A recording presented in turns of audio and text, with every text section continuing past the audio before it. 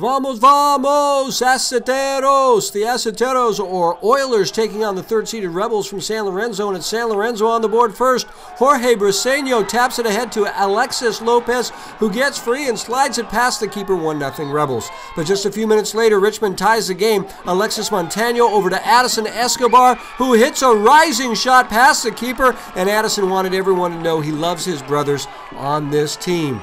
Game still tied at the 60-minute mark. The ball lofted into the box. It gets away from the keeper, who takes down the offensive player. But right there is Escobar, whose first shot is blocked, but the second finds the net, and Richmond has a 2-0 lead. Just 2 minutes later, GUERRA doing great work to get in the box, then draws the foul for a penalty kick, and it's guess who? Addison Escobar, who sends it home for the hat trick and gives Richmond the NCS Division II title. 3-1 the final, the first section title in 21 years for Richmond. Congratulations to the team and our friend, head coach Renee Siler.